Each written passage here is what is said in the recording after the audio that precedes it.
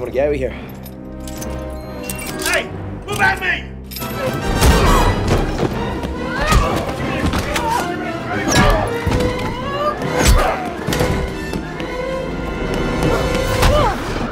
This is Peter Rosenthal, head film critic for The Onion.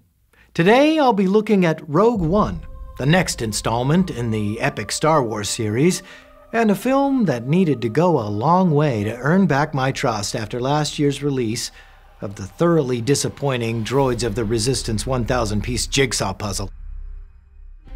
The first standalone film in the series, Rogue One fills in the details of how the Rebel Alliance first stole the plans it would ultimately use to destroy the Death Star in A New Hope. Still, one wonders how many viewers will even return to theaters after having their faith in the franchise shattered by a puzzle so unworthy of the Star Wars name.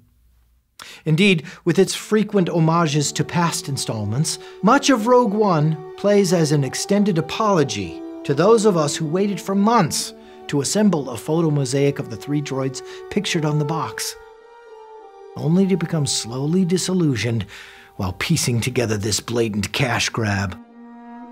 Yet not even Rogue One's extraordinary efforts to match the tone and aesthetic of the original Star Wars can excuse the disrespect for the source material by a puzzle that carelessly padded out the white parts of its mosaic with dozens of identical screen grabs from the Battle of Hoth.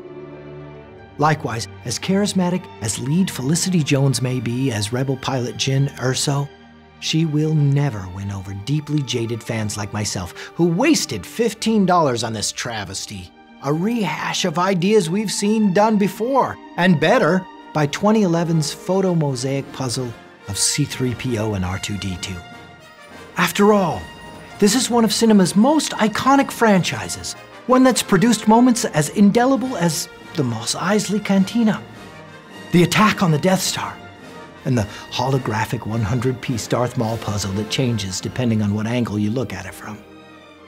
Unfortunately, as often as Rogue One reaches for those artistic heights, it can only go so far in repairing the tarnished Star Wars name.